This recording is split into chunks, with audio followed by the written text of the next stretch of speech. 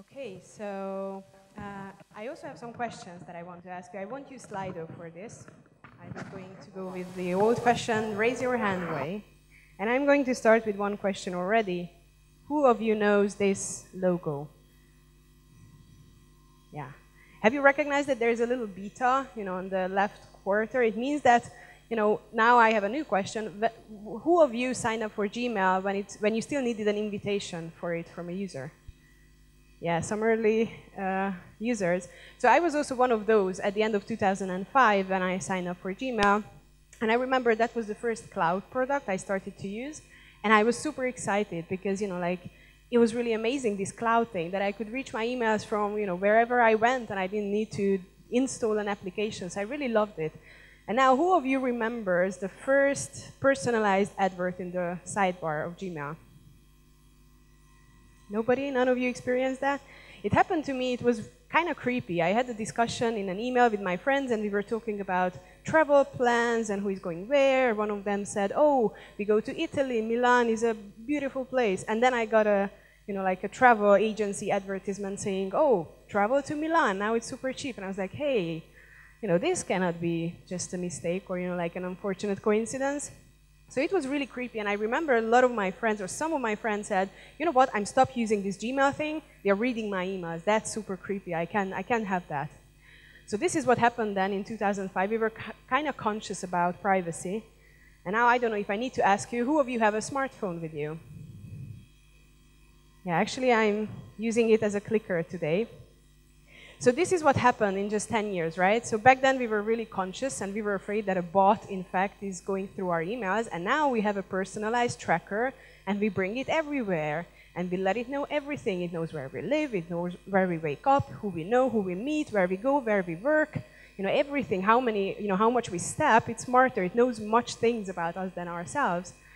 And so how it can happen that, it knows all of these things, and I hope I'm not the first person telling you this, but we are being measured. You are all being measured by these companies, by your phone providers, and by the companies that provide the apps and the services that you are using.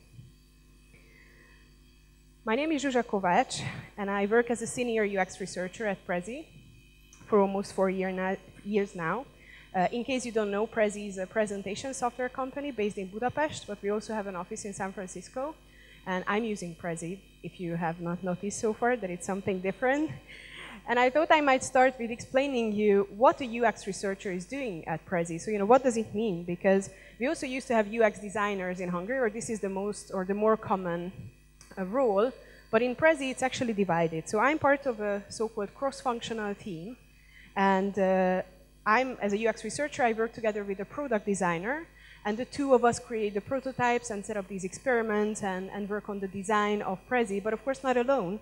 We also have a product owner or a product manager who works really closely with us, but we also involve, really following design thinking, we involve the engineers also in the ideation. So of course we have some brilliant engineers in the background, and not just in the background, but actually being part of the ideation when we are brainstorming on solutions, and they are also coming to the interviews and the usability tests, and they really love it.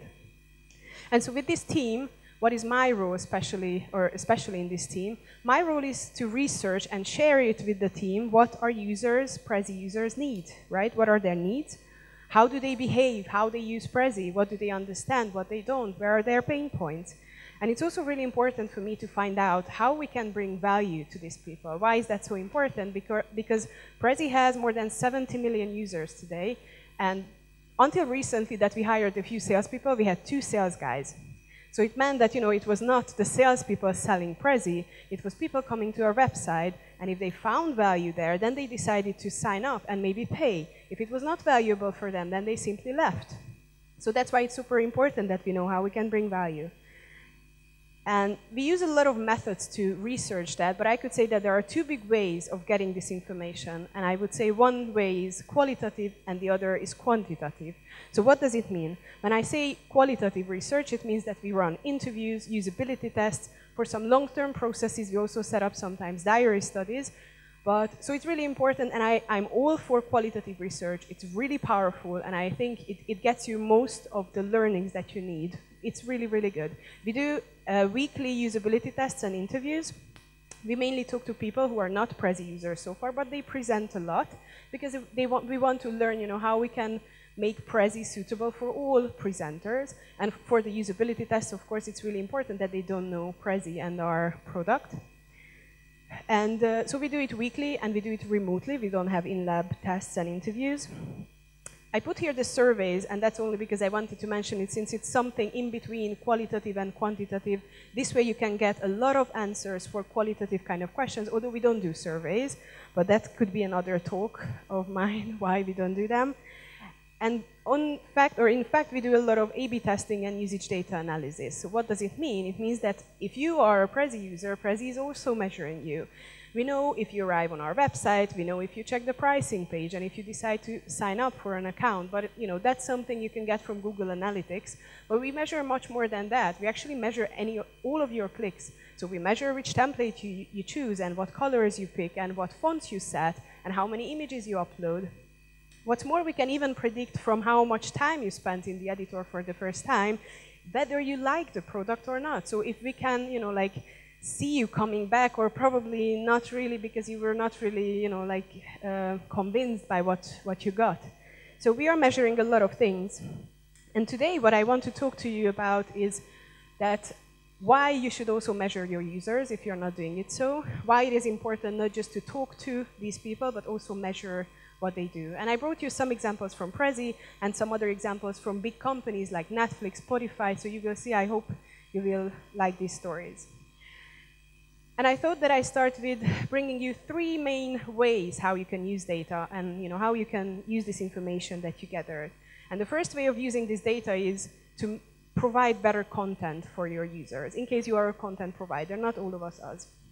So let's see how Spotify is using data. So who of you is using Spotify? I know it's in Slovakia since 2013. Yeah, quite many. Who of you are paying for Spotify? Okay, quite many, that's nice. By the way, what I'm doing now is not data measurement. This is a live survey. Just to clarify, what's the difference? You can lie, like you can say, of course I'm paying for Spotify, and in fact you are not. So just to, to make it clear, data is never lying. That's why we like it so much. Users can't lie when you are checking their data. But they must be really, really tricky. So I don't know if you know that, or if you're using or listening to that. Spotify has a weekly, it's called a weekly discovery in English. It's a list that they provide me each Monday morning, and it's a set of around 30 songs that they think I might like. And guess what? I really like them. So, when I first came across this, I recognized, wow, Spotify can do something that only my best friends could do before, right? Tell me music I would never hear about, or about bands I didn't know they exist.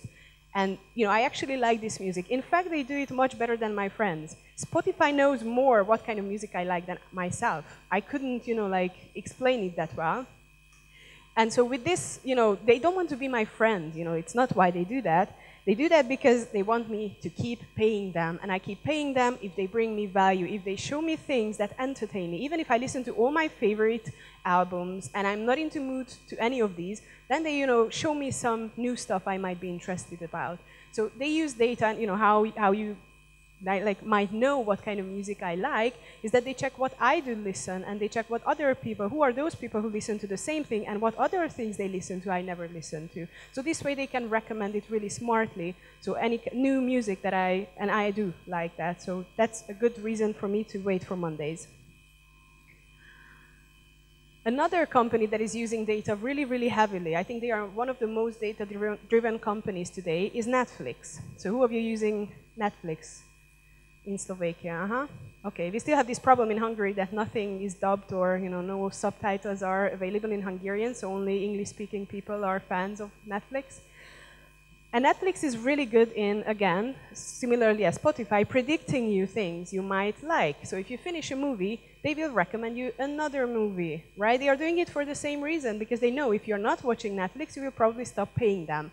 If you're watching it more and more and more, if it gets kind of a little bit addictive, if they provide you, new kind of things you might watch, then you will keep paying them. And of course, you will enjoy the service much more, right?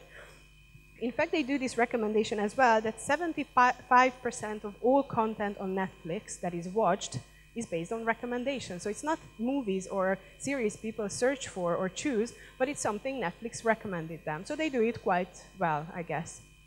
And so I have another question. Who of you are House of Cards fans? Okay, some. Yeah, I like to spot out people who don't pay for Netflix and still are House of Cards fans. There are quite some. Okay, so I'm a huge House of Cards fan. And what is really interesting in that story, and I was amazed when I read about it, is that when Netflix decided to invest $100 million in that series, it was not that they were hoping for it will be a success, but they knew it, and they knew it from data. They checked that who are those people among their users who watched Social Network, which was directed by David Fincher, who is, by the way, also the director of House of Cards, or the producer and director of some of the episodes. And they found that those people who watched Social Network, they really liked the British original series, because it's based on a British series. And, oh my God, I got a huge light here. So those people who also like the British original, so most of them also watched at least one Kevin Spacey movie, and Kevin Spacey is the star of House of Cards. So the combination of these three elements, they knew that there are a lot of people who would be interested in that. So when they invested, they knew it will be a success, and it, in fact, became a huge success. And what is also super exciting, that they did 10 different trailers. So it's not just, they made, a data-driven decision to make this and how to make this.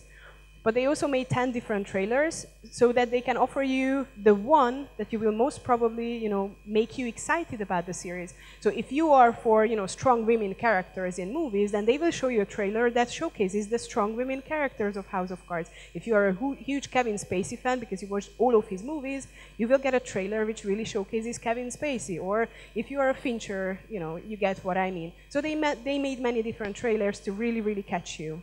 This is also a brilliant data-driven decision, right?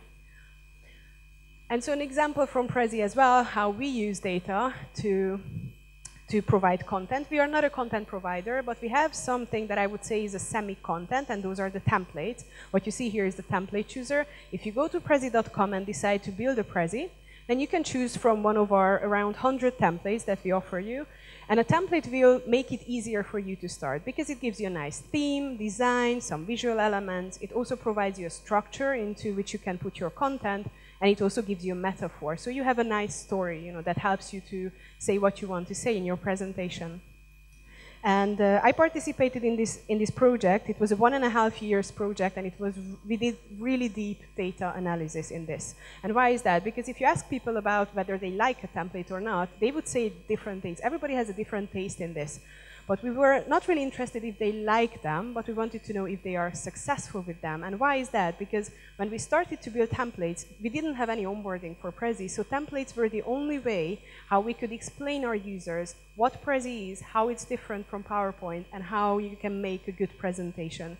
And that was something also really, really important for us, that we wanted people to build nice presentations, because a presentation is something you usually show to other people, right? So if our users are creating crappy presentations and they are showing it to a lot of other people, that's not really good marketing for us. So this was a way to help them, and we managed to improve the templates and make our users more successful with it. So these are some examples how you can provide better content, but as I mentioned, not all of us are content providers, so let's see how you can use data in another way. You can provide better usability for your users.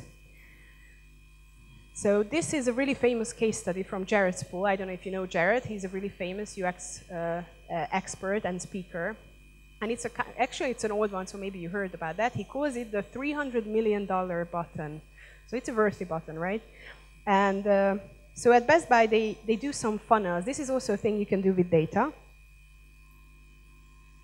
And this is a funnel I brought you. It's not the real funnel from Jared's story, but it could be. Because what was the problem at Best Buy, why they called Jared and his team, it was that they realized that there are a lot of people who put a lot of stuff in their basket or shopping cart, and they don't pay for it. They just leave the site, and they leave these goods in the shopping cart. And the estimated amount of these goods left in the shopping cart was around $300 million. So it's a lot, right? And Best Buy thought, oh, maybe I could still get some money from these $300 million. And so they had a funnel. This is how they recognized the problem.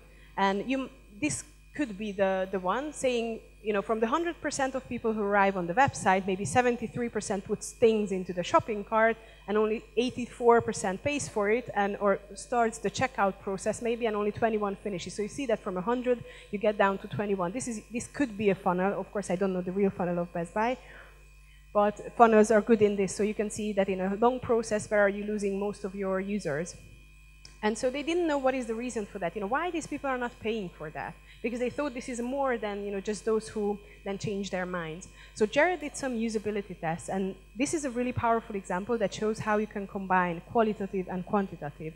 So he did some usability tests, and he was interested in, you know, why people don't pay for it at that moment. And it turned out that in the paying process, there was a mandatory registration step. So when people would say, check out, you know, I want to buy these things, you had to register. So you had to generate a password, enter your email address, your address to ship to. And of course, Best Buy thought it's a good idea, since these people come back the next time, they don't need to enter all of these things, credit card information, address. But still, when people were here for the first time, what they said to Jared is that they are not quite ready for this relationship yet. They are not sure whether they want to register. You know, who knows? Maybe I never come back. Why to do that?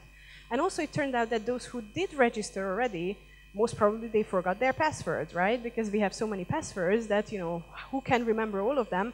And the password recovery process, again, you know, everything that gets you out from the payment process and allows you to recognize that you got an email from your boss, because that's where you get your password, you know, changing email, that's not a good idea, because then most probably those people will just forget about they wanted to buy anything. So we are really happy about that, but still, you know, like, we have, as I said, we have 70 million users. They made millions of Prezis, so to just switch, it's not so easy. So back then, because of Flash, they couldn't check it on their mobile phones, and we've seen we are losing a lot of people. You know, all they got was an invitation to download the app, because there they can view it. And what we realized that just a really small percentage of people downloaded the app. So what did we do? We made the button bigger, and then we made there a banner, and we made the banner red, and we tried to, you know, make them, or we thought maybe they just don't realize there's the app they should download. And of course, the numbers didn't went too high, so we did some usability tests, and I asked them, you know, like, I asked them to go through this process, and the really honest ones, explain me, and this might be familiar for you, they were just not quite ready for this relationship yet, right? We are not downloading just any app now anymore. Our phones are full. My phone, I think there are 90% of apps I never use. I just have them. I should delete probably. So I'm not really downloading new apps unless I know I will use that often. So this was the fact. People are not downloading apps just for one, you know, just to watch a Prezi that they don't even know what is. So what we did instead is we gave up this download the app thing, and we said, okay, let's make a viewer which is a bit simplified. We made quickly a light viewer, which didn't have all the transitions, but it actually mimicked it. It was some kind of a light Prezi experience. For the full experience, they still need to download the app, but at least they get something. They see the content, and probably that's what they get there for, to see what the presentation is about. And today, 90% of all our views are coming from the mobile side, so you might guess that this was a good decision we made. And I have another example, and that was for a bad measurement. So you can also measure data in a bad way that you shouldn't do. When I joined Prezi, we had a feature, and that was called Present Online. Today we call it remote presentation. It means that I can stand here and present to you, and you might be at another country and you can follow my presentation. Something like what GoToMeeting is doing, but you can do it with Prezi on its own. And so when I joined the company, I was keep asking, why are you calling it Present Online? Every Prezi is online, right? Can you actually do anything? Can you present offline? Or, you know, why do you call it like that? It doesn't make any sense. But what I always got as an answer is, we measured that. This is the best name. We did an experiment, and this is the one that won. So I was like, okay, it sounds really scientific, so, you know, I should not say anything. And then one day, the UX researcher who actually was in that experiment that decided the name came to me and said, guess what happened to me? A colleague was presenting at Prezi, so, you know, someone who works at Prezi, and he wanted to present, and he wanted to make the presentation itself full screen, which is this tiny button here in the corner, and he didn't know it's there. So you know what he did? He went, clicked Present Online, start presenting online. It made it full screen, actually. It was a completely different thing, but by the way, it made it full screen, and this is how he presented us in a meeting room. He said, you know what, I have this hypothesis that maybe, the experiment one, because we were only measuring, which button name was clicked the most, and maybe people were clicking it because they didn't know how to make it full screen anyway, or maybe they thought this is the way to present the Prezi. So we made another experiment, and the only thing we did is, now you see this is the new name already, because we renamed it afterwards. We learned that it was a failed experiment at first, and we put a present button between edit and present online, and guess what? The present button got the most clicks. So we realized, okay, there is another kind of problem here. People, when they arrive, they don't know how to, what to do with this thing, how to start it, and that sounds like an action that makes sense, so they just click it. So after that, we took another experiment and we did some usability tests, and this is how we came up with this name. So measurement can help you to make good decisions and improve usability, but you need to make sure to set it up right, because you can also fail.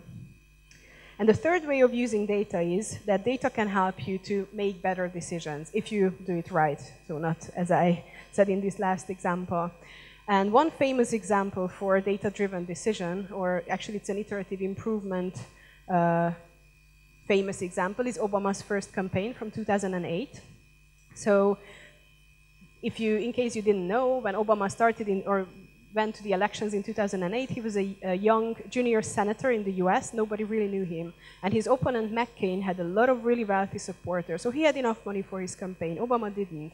And the only way he could get that money that he needed for the campaign was to get it from the public. And so what he did, he had a really professional team that set up a website, and they knew that the most important part of the website is the splash screen that comes up at the moment when you enter the site for the first time. And they are asking for your email address. And they didn't think that they know what is the best way of this splash screen to look like to get the most emails.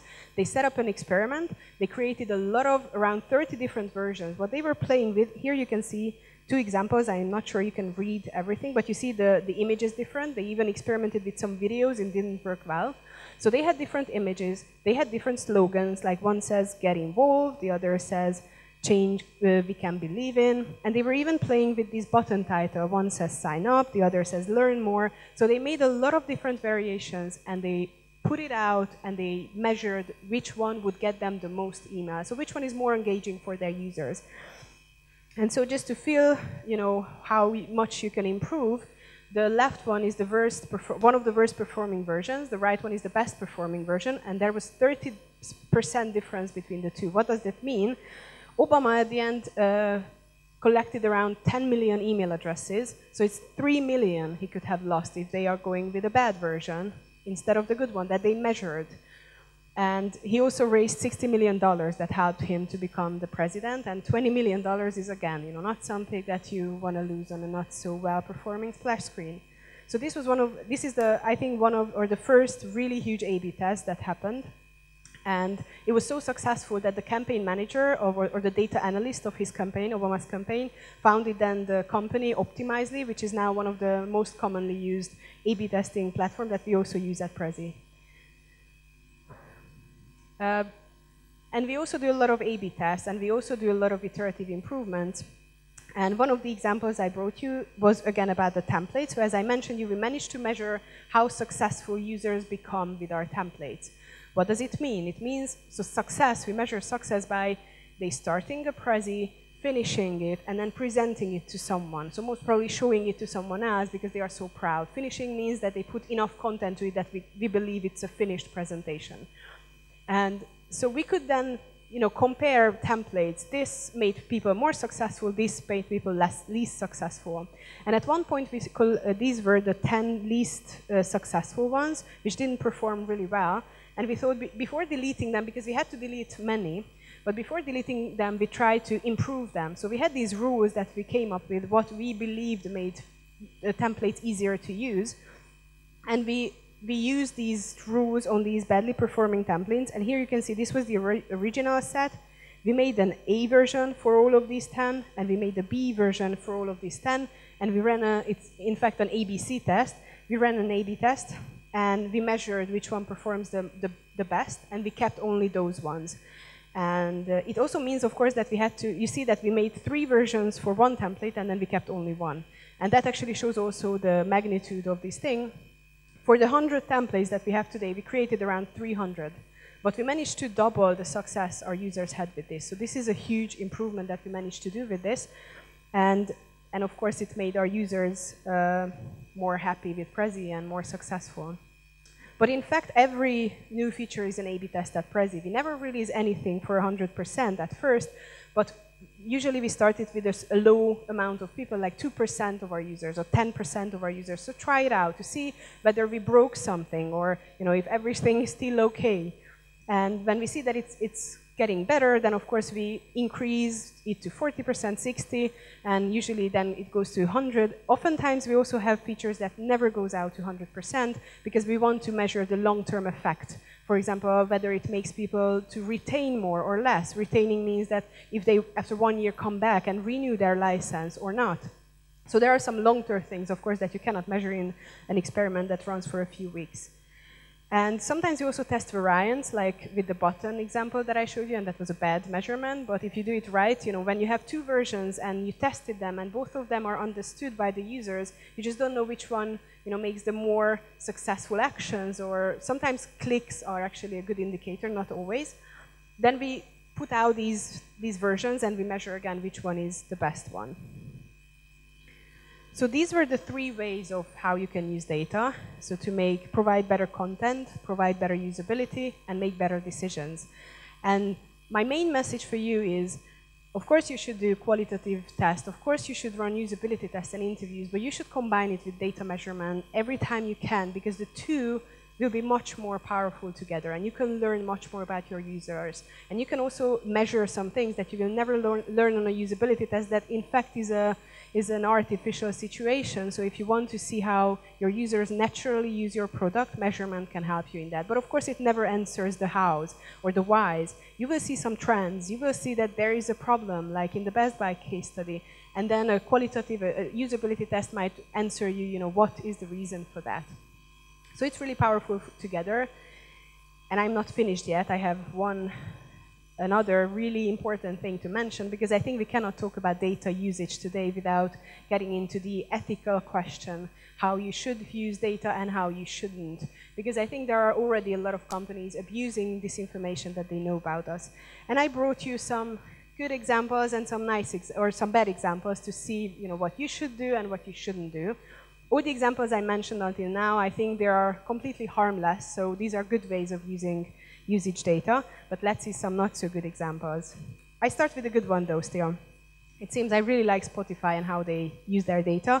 They did the Thanks 2016, it was weird, campaign in London and maybe also in the US at the end of 2016. And what they did is that they got some super exciting things from their data while they were analyzing, and they made posters out of it. It sounds scary, I know, but it was completely anonymous. And actually it had a really nice caring touch, because these were messages like this. Dear person who played sorry 42 times on Valentine's Day, what did you do? I think this is kind of funny, right? Because they found it in their data and they didn't really understand. So this is another one. To the 1,235 guys who loved the Girls' Night playlist this year, we love you. Or this one, dear person who made a playlist called One Night Stand with Jeb Bush, like he's a Bond girl in a European casino. We have so many questions. And one of my other favorites is, dear 3,749 people who streamed It's the End of the World as We Know It at the day of the Brexit vote. And it says, hang on there, or hang in there. I think these are really, really funny messages, right? It's not harming anyone. Even if I was the person who played sorry 42 times on Valentine's Day, probably I would find it kind of funny that I became kind of anonymously famous, right? It's not harming anyone. And it's with these, the message itself shared some kind of a caring touch, like, are you okay? Everything is fine. Don't give up, Brexit, okay, it happened, but, it's not the end of the world yet. So I really like this, and it's a really smart marketing campaign showing that although they are measuring you, and they know a lot of things about you, they care. And it's also actually funny that it's not creepy anymore. We kind of know that these companies know these things about us, and I think Spotify used it really nicely. Target, on the other hand, had a really bad story a few years back. Who of you knows the Target direct marketing fail story? Yeah, some people. Okay, but most of you don't, so I can tell it. So what happened? Customer service got a really angry phone call one day from a father who was asking, like, what were you thinking when you sent my teenage daughter, who is still in high school, some special offer for diapers and baby cribs? Like, do you really want her to become a teenage mom, or what should this supposed to mean? And of course, customer service said, oh my God, this is a terrible mistake. We deeply apologize for that. They really felt bad. And the father said, okay. And of course, he was really mad, and we can understand why. And a few weeks after, the customer service person felt still so bad about this story that he called back the father to offer him a special discount or to follow up on this story. And a few weeks later, the father actually admitted that, yeah, in fact, his daughter was pregnant. And so it was not a coincidence what just happened here. Target knew before the father that his girl was pregnant. So how this could happen? Target, of course, knows, as any retail company knows, that if you manage to get a woman or a family, one of your loyal customers, before their child is born, that's like bingo, a lot of money will be spent in your store, right? So they wanted to find it out way before the baby is born and tie you to them with special discounts. So what they did, they had a super kick-ass data analyst team, and they asked them to find out how they could, predict if someone is pregnant from their customers early enough. What they did is, they have loyalty cards. So the loyalty card, but even if you're just using your credit card, it helps Target to know, which shoppings are tied to the same person. So they had years of data. So they just had to analyze that and find out that before someone starts to buy diapers and baby cribs, what happens before that? And things they found out, it's not that someone bought a pregnancy test, no, it's much trickier than that. They recognized that at the beginning of the second trimester, a person would start to buy a lot of unscented body lotion. Body lotion is a thing everybody's buying, but not unscented and not in that quantity. But they also found out that around the 20th week, yeah, they are so precise, around the 20th week of pregnancy, pregnant women would start to stock up on magnesium, calcium, and zinc. So this is something you might need. And also, when the delivery date is coming closer, they start to stock up on scent-free soap, extra big bags of cotton balls, hand sanitizers, and washcloths. So, this seems so innocent, right? And still these things, in fact, 25 products, if you analyze them together, it might give you really precisely if someone is pregnant or not. In fact, Target might know more precisely your delivery date than your doctor. And so, what did they do with this information? At the right time, they sent you a special personalized advert for magnesium or for the things that you might need at that certain time. So after this story that was really a big scandal and everybody was outraged, they cannot go that greedy. They know a lot of things about their customers, but they need to hide it, and they need to pretend they know, in fact, less, because people will freak out and they will not use them anymore. Actually, just try to think about what Tesco knows about you in case you have a loyalty card, because Target we don't have. And so what they did is they still are sending personalized campaigns for their users or customers, but they are doing it in a smarter way. So they put there the diapers, and they put some garden furniture next to it, or some, I don't know, kitchenware that, it doesn't seem so personalized and to you, but in fact they know that you will probably pick the diapers. But it's not so creepy, right? You don't know they know so much about you. But this was a really nasty story, so it's really easy to step over that line until it's okay, or, it's kind of bad. I have another good example now to change it, and that's from Twitter. So when you sign up for Twitter, and they are really proud of that, you don't need to add or give actually any personal information. You don't need to admit your gender, your age, also the city where you live in. It's completely optional whether you want to give it or not. You can see that I, for example, didn't give my birthday to Twitter. But they don't need me to tell it, because after 1 month of usage, they will know it anyways. They can predict really well whether you are female or male and how old you are, of course not to your birth date, but to put you into this category that they need for advertisement, right? Because when you advertise on Twitter, on the other hand, you can decide whether you want your advert to see by men or women, and you can define the age group. And probably they also need it for some statistics that they show to their upper management, or to, again, analyze usage data if it differs in different age groups or in genders. And I think this is actually a nice thing that they do, because I will have no benefit from they knowing my age and gender, so they don't ask me, they don't bother me on when I'm registering, they will predict it anyway, so they can know it from their data. And yeah, they don't ask me. And Twitter is actually really proud of, not intriguing too much, and they are actually not giving out anything to NSA. NSA is not really happy about that, also that they don't ask personal information.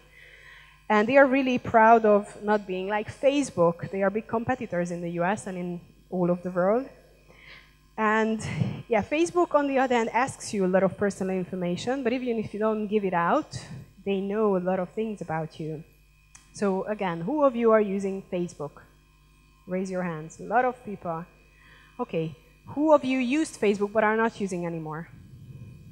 Oh, some quitters. Okay. Yeah, it's a trend. I also had a Facebook free week just a few weeks ago. I survived. So who of you who are using Facebook thinks that, you probably liked 65 things since you like Facebook or since you use Facebook? Did you click the like button 65 times already? 65, not too much. It's my 2-day dose. Okay. So what do you think Facebook knows about you based on 65 likes? Any guesses? I know this would be perfect for a poll, but I didn't set it up. So what do you think Facebook knows about you from 65 likes? No tips? Probably your gender and age, right? Because if Twitter knows that, then Facebook will know that as well. Okay, so I will tell you. And of course it means that it's only from the 65 likes. It's not by analyzing your profile picture or checking your family, if you have set it or not. Just by 65 likes. They will know your skin color, 95% accuracy. It's actually pretty good, right? And again, not by analyzing your profile picture. Maybe you didn't upload any. They know your skin color. They will know your sexual orientation, again, 88% of accuracy. That's, again, pretty high.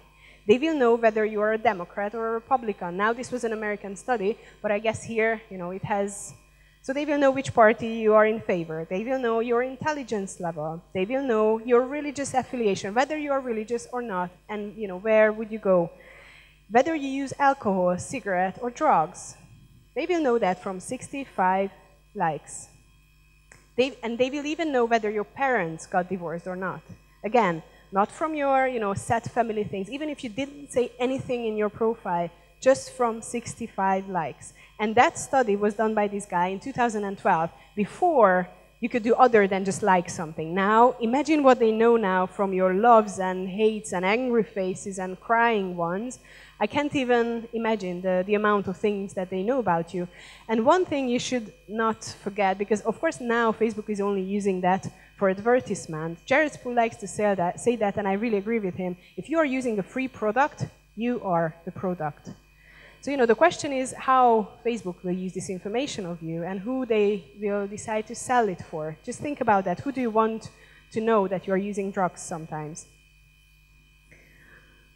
And my last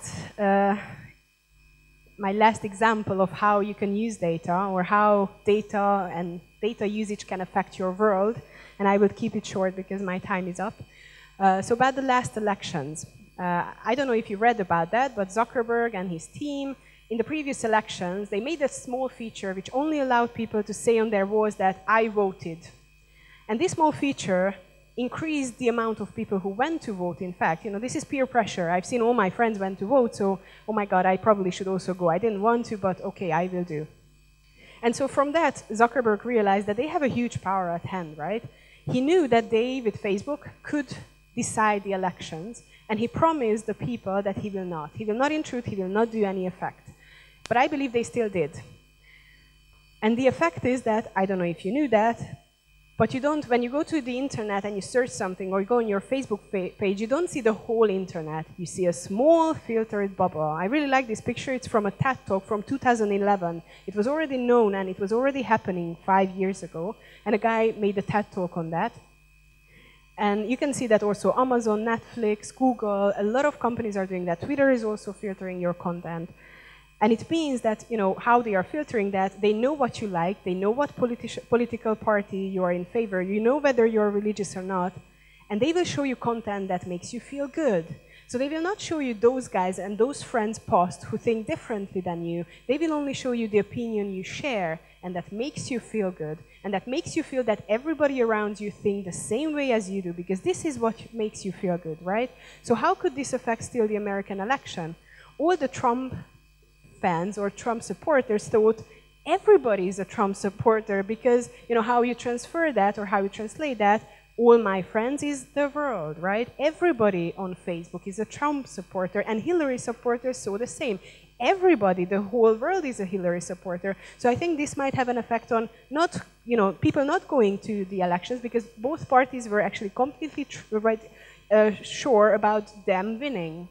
But I think the more serious effect of this is that people couldn't exchange opinions. Nobody could have this argument on Facebook from one side with the other side trying to convince each other or just change opinions. And what is much worse is that it actually really different and like tore these two groups apart, and they couldn't meet and they couldn't read each other's opinions.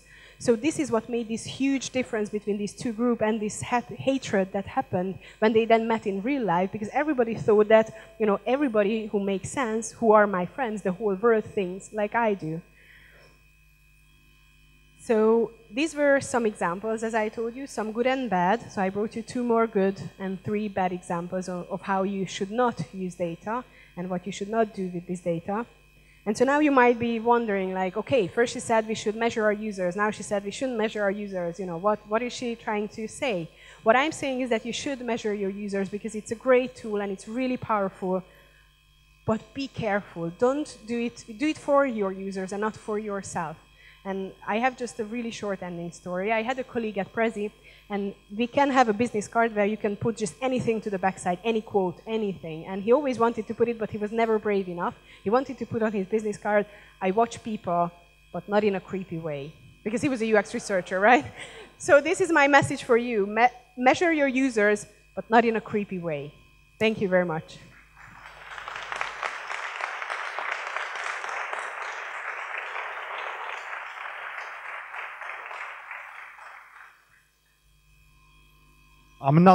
I am running. Thank you, Zsuzsa, for your talk, and now even thank you guys for your questions. In order to keep us focused, we will trim this time a little so that we have enough time for a break, and you will be focused when the next presentation comes. So, the first question, a nice one. I'm a dummy in data collection. Thank you for your confession. Just write your name next time. Where do I start?